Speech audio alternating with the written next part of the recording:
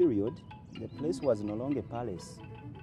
After taking over Mutesa II, the place was turned into a military base. And in addition, while attacking the king, this house you see, the house was partially destroyed.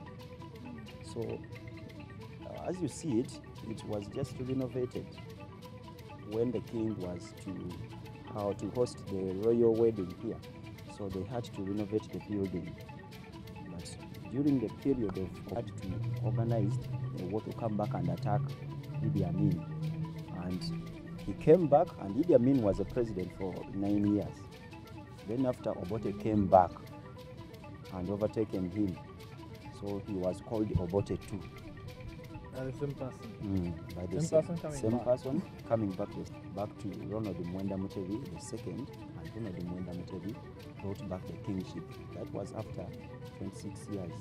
And the king was crowned in 1993 at Bodo, Nagalari.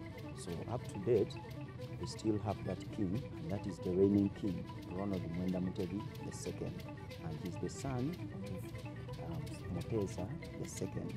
Now, when the king of Buganda disappears, the king of Buganda gets the title Sekabaka. The Kabaka is the reigning king, but when he disappears, he gets the title Sekabaka. So when you hear me mentioning Sekabaka and Kabaka, don't get confused. I want us to move on the same pace. Yeah. So here, when they attacked the palace from 1966, there was a bloodshed here. So today the king sleeps in Banda, and that's along Chireka. But today the king will just come here for different functions, ceremonies, host his special visitors just in this house. But when he comes, he doesn't sleep in here. In the evening, he quits. But the same place, this is the very place they use for the Kabaka's birthdays, the end of year ceremonies. So we have the expos, just the expo ground is just there. Then we have the Mbuka behind there. So when the king is also to host the visitors, he will officially come here. So we are not allowed to enter in this house. Reason being, today the king has his office on this building. To be constructed by Daudi Chwa. And these buildings were constructed in 1922, cement, and even using the iron bars. So for us, the Baganda here, we are constructing huts, I told you. So these three buildings were the buildings to be first constructed after Daudi Chwa visited England. So the buildings, each building you see, the three buildings, everything you see on this building, they are right from 1922. Even the iron sheets, even the bricks, they are from 1922. Even the windows of it. So each and every when the painting gets all dirty, they have to renovate it. But these are the buildings which were first constructed by Daudi Chwa here in Uganda. And by that time of Daudi Chwa, they were used as the offices. So these were different offices. Yeah. So these are the buildings. This one, the other one, and this one. No, they were not. They were not. Now we are taking this wood. They were not. So Mwanga wanted to connect that lake. So the place right there, the place is called Ndeba. So he wanted to connect his lake from Ndeba up to Lake Victoria. But he never reached Lake Victoria because he disappeared before finishing his task. Now he wanted to use that lake as an escape way, provided they attack him in the palace here. He wanted to use it to escape and an escape route. Yeah, and as an escape route. But he never reached where he wanted.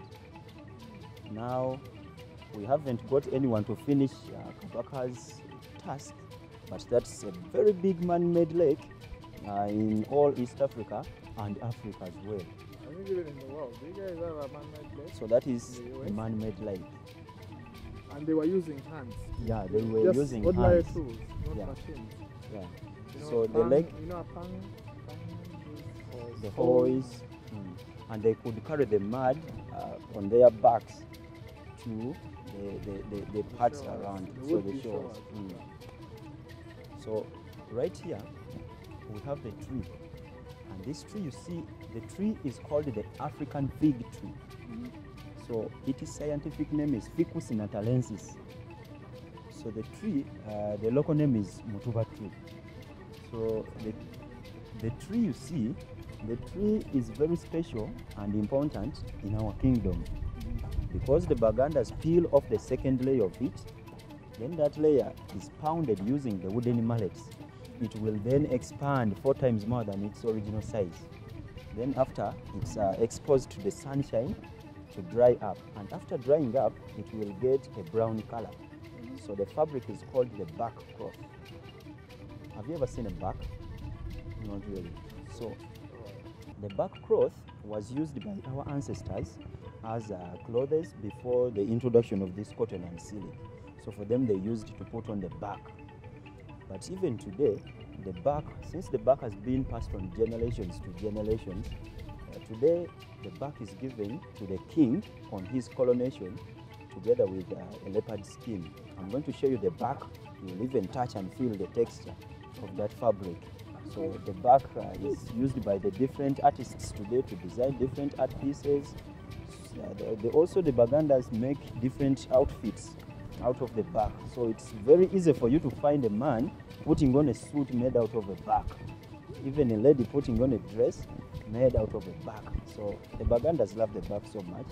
And even, but today culture has just changed. But long ago, the back was taken to the in-law family as a dowry. So we had to carry it, and we could give them to the father and the mother of the girl as a piece of cloth to put on.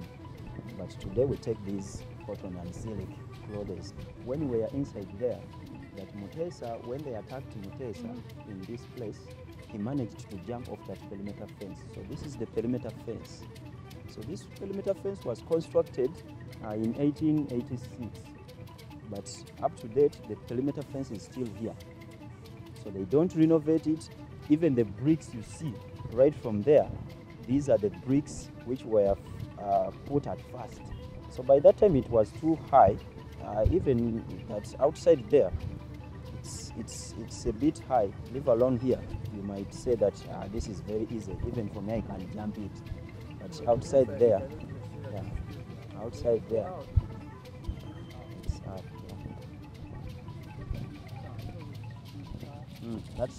That's a trailer.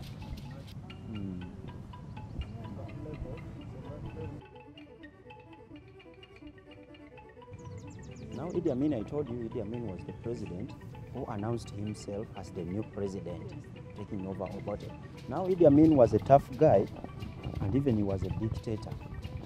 When he became the president, the first thing he did, he brought back Mutesa's remains from England just to appease the hearts of the Baganda. But he later turned into a dictator. Now, I told you Idi Amin was a president for 9 years. In these 9 years, in 1971 and 1972, he hired Israelis to construct for him an armory where he can store his weapons. So the place you see was constructed in 1971 and 1972. After being an armory, Idi Amin used this place for only 8 months as an armory. Then 8 months after, he emptied the cells. So inside there are 5 cells. So he emptied the cells, having heard that Obote was planning to come back.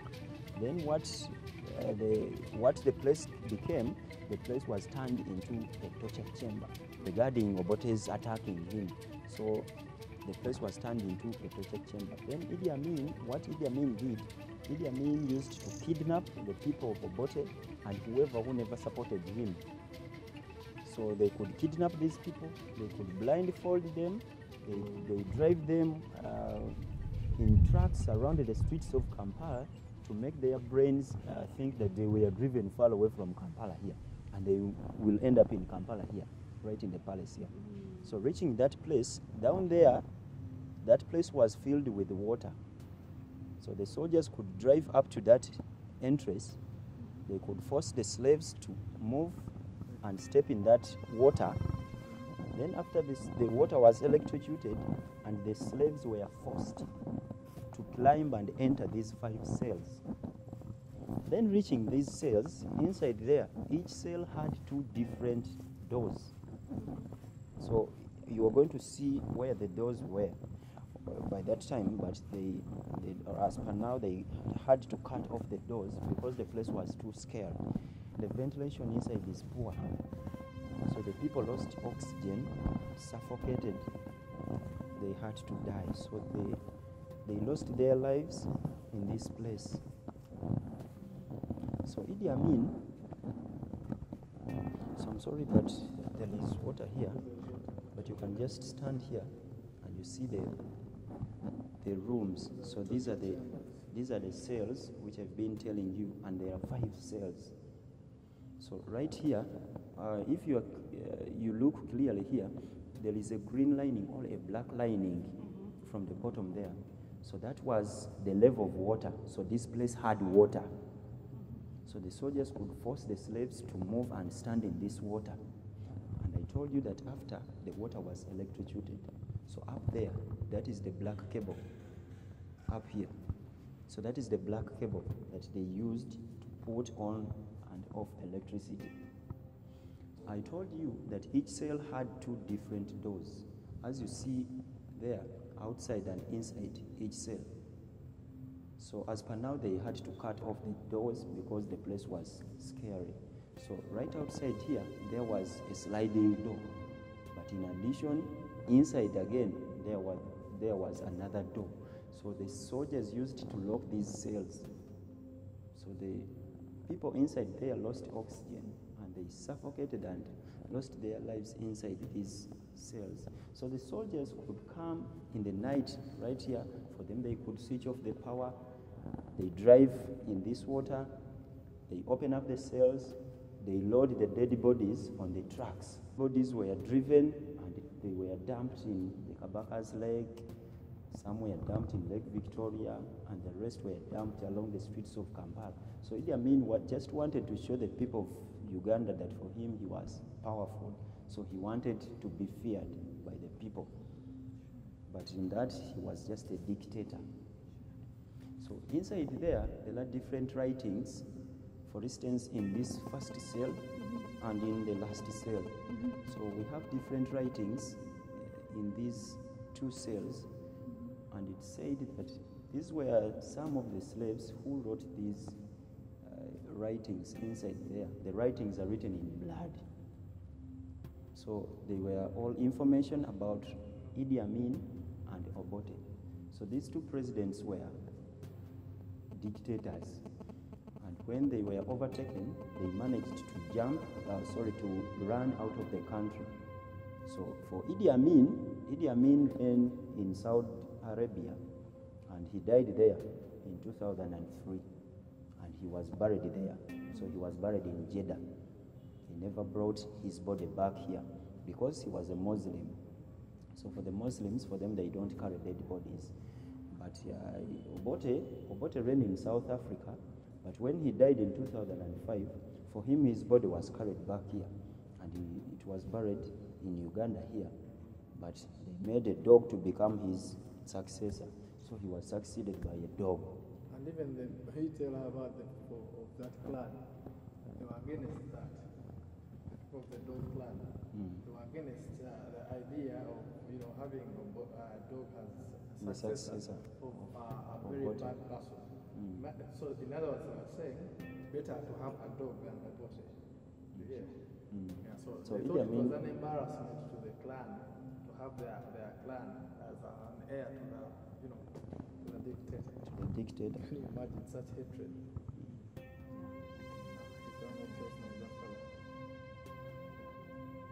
So these are the Idi Amin torture chambers. Now Idi Amin killed thousands of Ugandans in this place. And even when Obote came back the second time, this was Obote II. So Obote II also used this place in the same manner as Idi Amin did. So he also continued to torture and kill different Ugandans here. So that's the reason as to why these two presidents were all dictators. And they were never wanted by the people of Uganda. And even up to date, speaking of Obote and Idi Amin, unless you want problems. So the people up to date, they don't want these two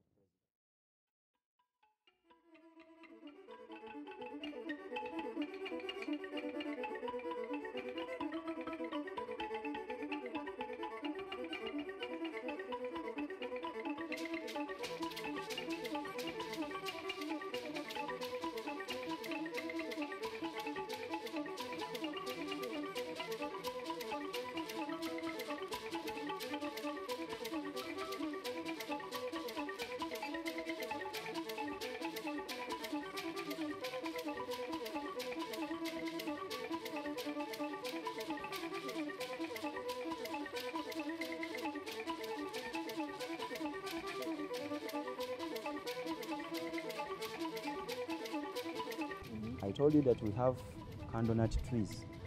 So this is the candlenut tree. So this is the tree which the Bagandas used as a symbol of a clan of Buganda. So these are the trees that are at the sides of the Royal Mile Road. So this is the candlenut tree. That is it. Now, do you have jackfruits in your home? Jackfruit. Jackfruit. Jackfruit. I'll send you a picture. Probably not, since I don't know what it is. All right. Now, if you don't know, this is the jackfruit tree, and up here, these are the growing fruits. You see right up here. The taste is sweet, and for us, we love it so much. But if the fruit is not ready, by the way, for us to pick it, one has to go up by climbing. Now reaching there, you will be finding or looking for sounds. Now if it's not ready, it will sound like a forehead. So this is not. And if it's ready, it will be sounding like a stomach. So this is ready. So provided you find these sounds, the logic. so you pick. The best part is when you're getting it down. So you will just pick, you let it fall, then you find it down here. So you can cut smaller pieces, then you share, and the people will enjoy. So for us, we love the jack. So this is the jackfruit. Not the J-E-R-K. The J-E-R-K is very sounding. It is J-S-C-K. Okay. The name. Jackfruit. So this is the jackfruit. You know, they have their own jack, which is J-E-R-K. Hey. Not that one, baby. Map of Buganda, and this is the map of Buganda. So this is the map of Buganda, and I told you that Buganda Kingdom is the most dominating kingdom in the whole of Uganda. So within Buganda Kingdom, these are the 18 counties that make up Buganda Kingdom. And I told you that Buganda also shares the parts of Lake Victoria. So these are the parts of Lake Victoria. And I also told you that Buganda Kingdom also shares the parts of Kampala city here. So these are the places right here in Kampala. So so we are here. We are at this hill right here. So this is the map of Uganda, and within these are the boundaries of Buganda Kingdom. Remember, I told you Buganda covers a quarter piece of the country Uganda. So you can see how big Buganda Kingdom is. So these are the boundaries of Buganda Kingdom. And right here, these are the kings of the last 4 kings of Buganda. And this was this is the Ssekabaka Mutesa. Now I told you that we give the titles to our king. When the king disappears, gets the title Ssekabaka, and the reigning king is the Kabaka. So this is the title given to the kings, and this was Ssekabaka Mutesa I, who wrote a letter to Queen Victoria in England to call for the missionaries to come here and teach his people how to read and write. And when he disappeared, he was succeeded by his son Daniel Mwanga II. So Daniel Mwanga was the king who established this palace, and he was the king who ordered the digging of the lake. And when he disappeared, he was succeeded by Daudi Chwa. Now this is Ssekabaka Daudi Chwa, who became a king at the age of 1. And he was the king who constructed that Twekobe building. And when he disappeared, he was succeeded by Sir Fredrick Mutesa II. He was his son. So this was the first constitutional president of the Republic of Uganda. And again, he was the king who was in the palace when they attacked him in 1966. So he was the father of the reigning king now, Ronald Mutebi II. So this is the reigning king now. And the reigning king now, the king is now 64 years young. The king of Buganda doesn't grow old. Even if the king is 100, we will say that the king is 100 years young. So this is the reigning king now. So the word here is Sabasajja Kabaka Kawangale, long live Kabaka, which Mutesa I wrote to Queen Victoria in England to call for missionaries to come and teach his people how to read and write. But this was translated. So this is the copy. And up here, these are the big pictures of the kings I've been explaining to you. And here you can see Daudi Chwa when he was still a boy. So that is Daudi Chwa. And here, this was the royal wedding of King Fredrick Walugembe II. And he was in one of the expensive cars I showed you when we were up there. And this was the Rolls Royce. And here, this was the visiting of the Queen Mother of England to Buganda Kingdom here. The venue was held at Bulange. So Bulange is the Parliament of Buganda. So that is the main administration. So here, the king was welcoming the Queen Mother, and the king was dressed in the Chiganda attire, whereby for us we put on a kanzu if you're a man, and the ladies, then they put on a gomasi with this shoulders. So this is the wear of the Bagandas. And this was the Royal Mile in the 50s. This is how that road looked like before the renovation. So you can see here, these were just trees and bushes here around. But today, they've done something on the road. And this was the building, the main building, before the attack of 1966. Remember, I told you that they just renovated the building. So this is how the building looked like before the renovation. And here, right up here, there the king was inspecting a guard of honor. Remember, I told you that Mutesa was the first president, and at the same time he was the king. So he was right there with Andrew Cohen. That was the governor at that time. And right here, that is today. This is the reigning king, and that is Ronald Mutebi II. So that was Prince Ronald Mutebi II at the age of 9. So that he was 9. And right here, once you see clearly here, this was Idi Amin saluting the remains of Mutesa II. When Mutesa II was Mutesa II's remains were brought back here in Uganda. So it was Idi Amin who brought back Mutesa's remains just to appease the hearts of the Baganda. But he later turned into a dictator. So here, the venue was at Kololo Air Street. And right here, this was the visit of Pope John Paul II here in London. The king was welcoming him. And right here, this was the coronation of the king. And this was 1993. So this was the coronation. And I told you that the king of Buganda is given a back cloth together with the leopard skin. So this is the fabric. And the very fabric was the fabric which we used to make our ceiling just up here. So this is the back. That is the back we get from that tree, the African fig tree. So this is the back cloth. So that is the back.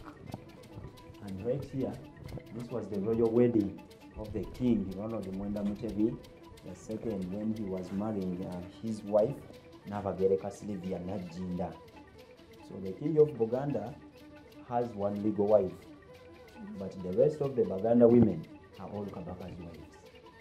But it doesn't mean that the king is going to sleep with all of the Baganda women, but this is just some kind of respect. given to the king. And that's the reason as to why we were given this, just to tie up the trousers, whereby a female can't move in the palace while putting on trousers, because every Muganda, so you are also Muganda, because you are in Buganda's land. So that makes you to become a Muganda. So you can't move in the husband's palace while putting on trousers. So unless you have to just tie up the trousers to look like a female. So that's the reason as to why you were given this. Now these are the children of the royal family of the current king. So the king has 2 sons and 3 daughters. So these are the sons, this one and this one. The oldest son is Junju and the youngest is Semakokiro. So these are the 3 daughters, that is Nkinzi, Sangalyambogo and Nasolo. So these are the daughters and the sons of the king now. And right here, this is the queen mother. That is the queen mother. And right here, at the bottom here, the king was enjoying the boat race. Because for us, the boat race in Buganda, the boat race is like a cultural game. So everyone enjoys the boat race. So the king was enjoying the boat race. And that was Sand Beach, Napugabo. That is Masaka. Now each man you see in these pictures holding a stick. Up here, these are the different prime ministers of Buganda. They are not elected, but they are just appointed by the king. So these are the different prime ministers, and this is the arrangement of the Buganda's parliament. So right there in the middle, the man in red, that is the king. That was the king. And here, the king was just rotating his birthday. Right here, it was just rotating his birthday. There it was the Muslim community, and here it was the Catholic community. So the king loves his people. And at the bottom here, regardless of the religion. Yeah, so right here, that is the Kasubi tombs, which is the burial grounds of the kings. But that is how it looked like before the fire outbreak of 2010. But today, they are still renovating it, and they are soon opening it. And that is the burial grounds for the kings of Buganda. And that is where all the 4 kings, which I told you, that they were kept inside that house. And the house is called Muzibwazala Mpanga. So right here, these are the different art pieces done on the back. So this is the back. So that is the fabric which we get from that tree. So this is the fabric. And these are very easy to carry because we just roll like this. And reaching at home, you will just turn at the back and then you iron. And even you can also flame them if you want, and you hang them in your house, so they will look very beautiful. So these are the Uganda national birds, and these are the crested cranes. So for us, we love them so much. And these are the price of each and every art painting is just negotiable. So these are just done by the different Buganda people here. And now these are the wooden sandals, which were used by the ancestors before the introduction of this. So for them, they were putting on this. And these look to be uncomfortable, and they also make a lot of noise when you put on them. So these are the wooden sandals. And right here, these are the wooden mallets, which they use in the pounding of this bark. So you just keep on pounding like this, then the fabric will be expanding. Yeah. So you can hold it.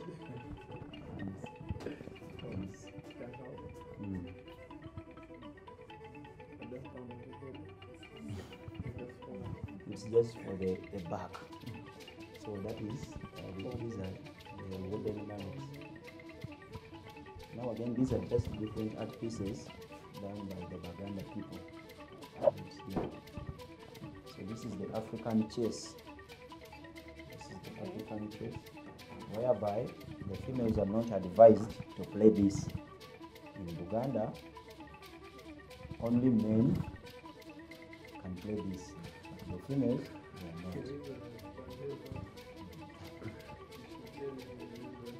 they are not. Now in Buganda, we play this while squatting, or while sitting on chairs like this. So you can place in the middle, whereby in Buganda, the females are not allowed to squat. So provided you sit like him, that means you are squatting. So, but you play it while sitting like that. Or even, it was long ago, before putting it on a wood like this, it was made on the floor, just at the ground, so they could dig these holes. And there, the players will be squatting like this. By that, the females are not allowed to squat in Buganda. So that means the females, that made the females to be chased away in playing this, and they are not allowed to play it. So the females don't play this, even up to date. Even if you place it on a desk, you are not allowed. So it's for only men, and this is the African chess.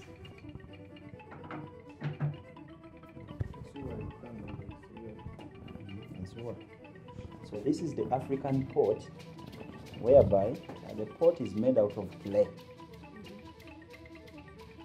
But in Buganda, these were the first saucepans where the Bagandas used to cook their food, to do their housework, like fetching water, collecting grasshoppers. Grasshoppers, these are insects. For us, we eat them, and it's like a clan. It's a clan, by the way, whereby if you come, or if you're coming from that grasshopper clan, you are not allowed to consume the grasshoppers. So for us, the Bagandas eat grasshoppers. So this is the pot where the Bagandas used to collect water, cook food, even doing different stuffs. So it keeps the water cold, provided you put in water and you stage it somewhere. The water coming from this will be cold. So the Bagandas long ago, they never had fridge, so they could put their water in here, and up to date they still use them. Some still use them, leave alone this which has just come in, but long ago the Bagandas never had fridge, so they could put their water in this. So that is the pot. This is called the pot. We have different kinds. We have this, we have this, we also have that. So that one you see in black, that was used for cooking. So the Bagandas used to cook their stuff in there, so they could prepare dishes using that. So this is just fresh, as you see it, the color doesn't matter. So, and these are the drums. The Bagandas use this as a music instrument, whereby they all give different sounds. So this is the main, and this is the bass, and again someone will just continue and make different sounds here. So provided you get any danger here, you will just drum, such that the people in endeavor will hear the drum and they will come to give you help. So this is another kind of communication to the Baganda. So these are the drums. Yeah. Now right here, these are just different books telling different stories about Buganda and Uganda, where Buganda came from. We have different books. Now these are just the books. Now from here, this will mark the end of our tour. So thank you so much for being my tourists.